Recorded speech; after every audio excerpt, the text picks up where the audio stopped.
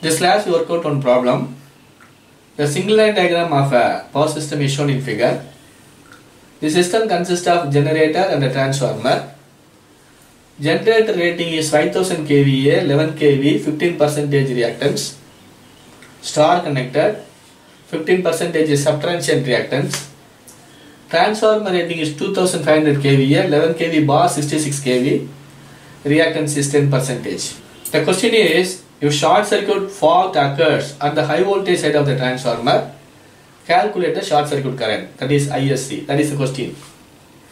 Case 1, we choose base kVA is equal to 2500, base kV is equal to 66. Step 1, we have to calculate the percentage reactance of the generator, that is percentage xg1 is equal to base kVA divided by rated kVA into given percentage x value. Base is 2500, rated is 5000 into 15, that is equal to 7.5%. Similarly, for a transformer, percentage xt is equal to 2500 by 2500 into 10, that is equal to 10%. Second step, I have to draw the reactance diagram. This is the generator reactance, this is a transformer reactance. The total reactance, fault to point to the neutral point, is 7.5 plus 10, that is equal to 17.5%. Step 3, I have to calculate the short circuit current. ISC is equal to I into 100 divided by percentage xt. Percentage xt is 17.5. Full load current is equal to 2500 into 10 power 3 divided by root 3 into 66 into root 3, that is equal to 21.87 amps. Short circuit current is equal to 21.87 into 100 divided by 17.5.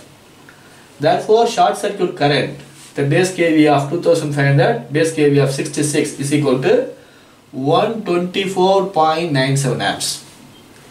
Case 2, I choose base kVA is equal to 5000, base kVA is equal to 66.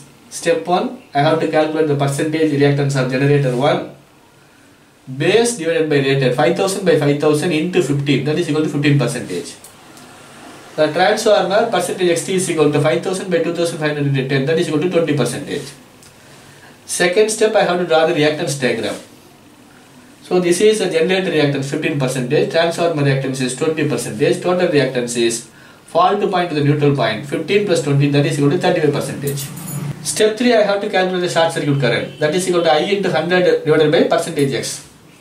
Fault current is equal to base kVA, 5000 into 10 power 3 divided by root 3 into 66 into 10 power 3 is equal to 43.74. Therefore, short circuit current ISC is equal to 43.74 into 100 divided by 35, that is equal to 134.97 amps. With the base kVA of 5000, base kVA is equal to 66. This way we have to work out this problem. Thanks for listening.